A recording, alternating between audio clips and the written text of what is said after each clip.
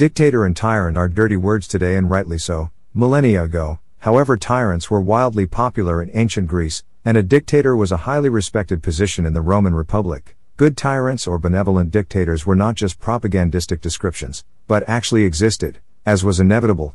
However, bad tyrants and not-so-benevolent dictators eventually emerged, to demonstrate the downside of one-man rule, and give those words the bad odor they carry today. Following are 20 things about some of ancient history's good and bad tyrants, and benevolent and non-benevolent dictators. Number 20. The underappreciated dictator who rescued Rome. Roman dictator Quintus Fabius Maximus Verrucosus was underappreciated by his contemporaries, that, despite the fact that he saved them from ruin, and saved Rome from extinction, Fabius was a statesman and general whose cautious delaying tactics, and strategies early in the Second Punic War, against the Carthaginian general Hannibal earned him the nickname Dictator or the Delayer. Fabius' delaying tactics saved a Rome reeling from a string of humiliating defeats, and gave it time to recover its equilibrium and gird itself for a difficult and long war.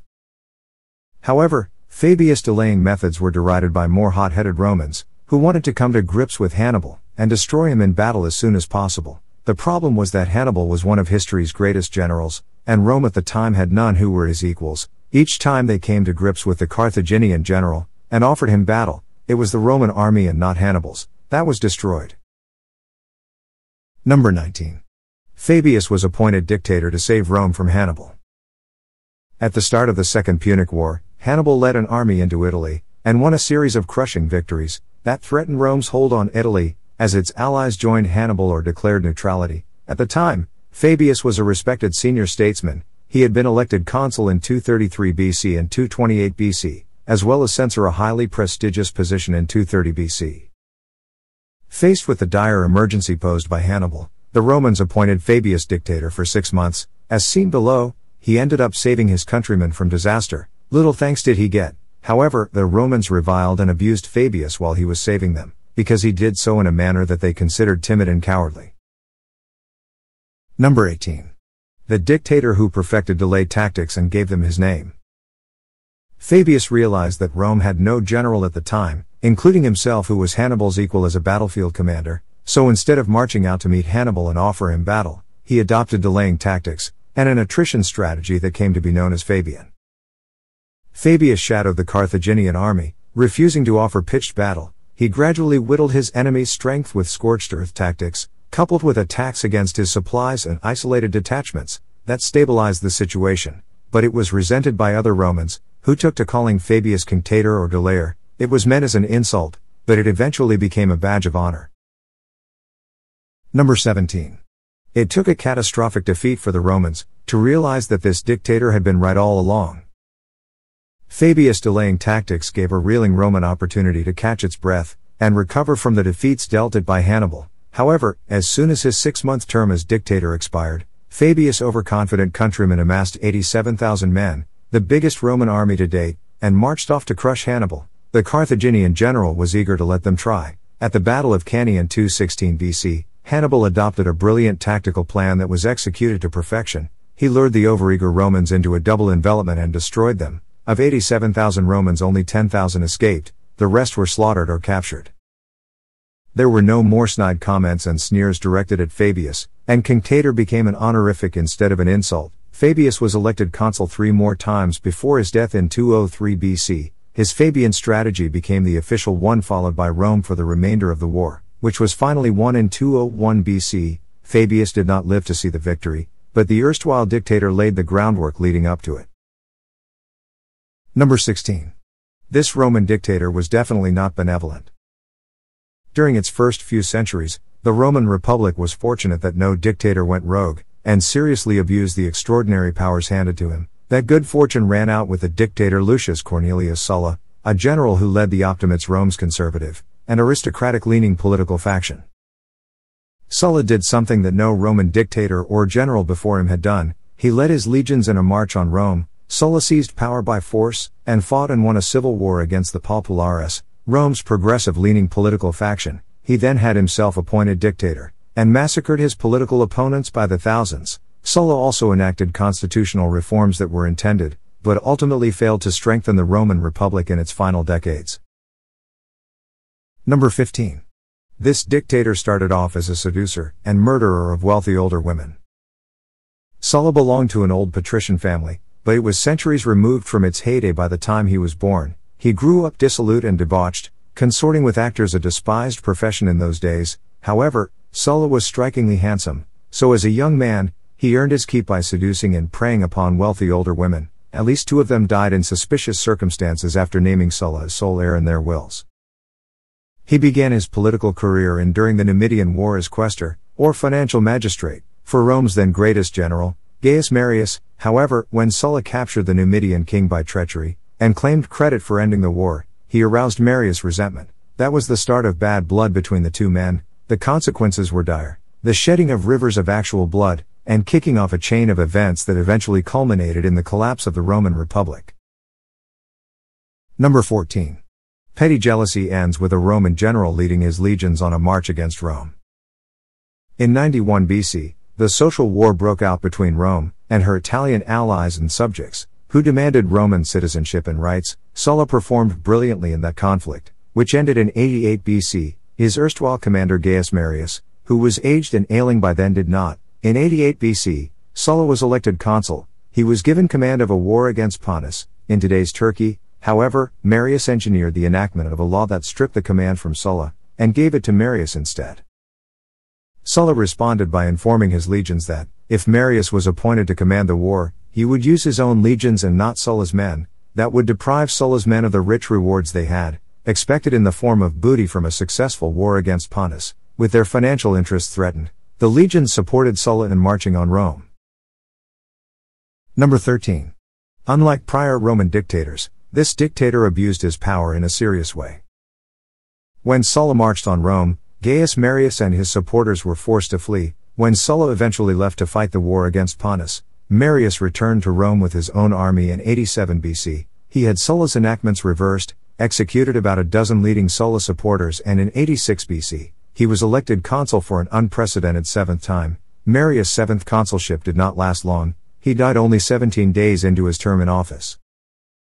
After winning the war against Pontus, Sulla returned to Rome with his army, defeated the Marians, and entered the city in 82 BC. He undid all the Marian legislations, introduced reactionary conservative constitutional reforms that solidified the power of the aristocracy and weakened that of the middle classes, and got himself appointed dictator. He then massacred the Marians and populares by the thousands. Sulla posted proscriptions, or lists naming enemies of the state, who could be legally killed by anybody in exchange for a reward, and a share of the victim's property upon presentation of his head to Sulla's agents. He resigned in 79 BC, retreated into private life, and died the following year.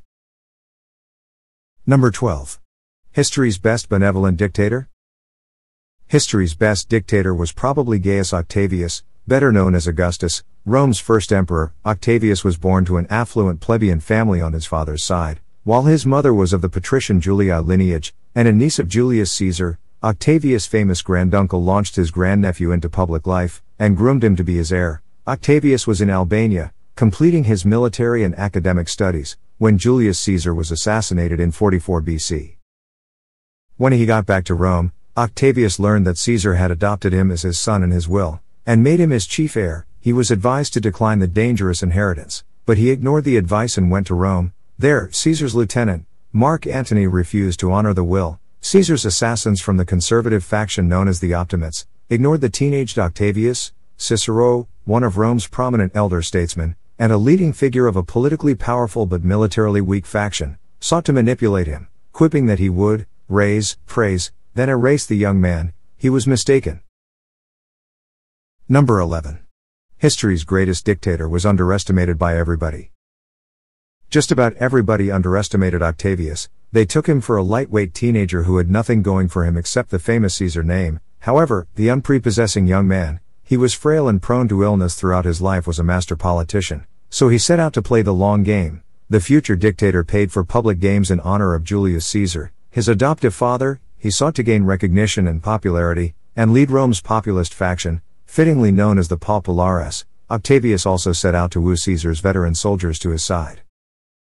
He succeeded beyond anybody's expectations. With a military force at Octavius' command, Cicero's faction sought his aid. They bent the rules to appoint him a senator despite his being legally below the minimum age, and sent him against Mark Antony, who was forced to retreat from Italy to Gaul. The consuls in official command of the forces arrayed against Mark Antony were killed, so Octavius got the Senate to appoint him to a vacant consulship, once again despite being legally too young for the position. Number 10. The rise of this dictator was bad news for Rome's patricians. Once he secured himself a consulship, Octavius promptly double-crossed the very Senate and senators who had bent the rules to get him the position. He reached an agreement with Mark Antony, and joined him in a power-sharing dictatorship. A generation earlier, after his victory in Rome's first civil war, the dictator Sulla, head of the conservative patrician Optimates faction, had gone after the Populares faction that had stood for the Roman commoners. Sulla murdered the Populares by the thousands in terrifying proscriptions. The conservative victory was not permanent. However, as seen below, once Octavius secured power at the head of the Populares, he paid back the Optimates in full, and with interest to boot. Number 9. This benevolence of this dictator did not extend to his enemies. A generation after the dictator Sulla's proscriptions, at the head of the patrician Optimates devastated the Populares faction, the pendulum swung when Octavius and Mark Antony, now leading the Populares, went after the Optimates. In even bloodier and more thorough proscriptions than those of Sulla against the Populares, the duo launched a massive purge that executed thousands of Rome's conservative Optimates. They also killed other suspected opponents, including Cicero, who had tried to follow a centrist path only to end up offending both sides. Having slaughtered the conservative faction and broken its back for good, Octavius and Mark Antony next went to war against Julius Caesar's assassins. They defeated them and exacted revenge for the death of Caesar. In subsequent generations, in the Roman Empire, what remained of the patrician class was gradually killed off, as they were caught up in or were falsely accused of conspiracies against various emperors, until they became virtually extinct. Number 8. After removing his enemies, Octavius went after his former partner. After defeating their enemies, Octavius and Mark Antony swore friendship, and sealed their agreement to share power, with Antony wedding Octavius' sister. They then divided the Roman world, with Antony ruling the east, while Octavius stayed in Rome and ruled the west. However, the duo fell out when Antony fell in love with Cleopatra in Egypt and married her, abandoning Octavius' sister.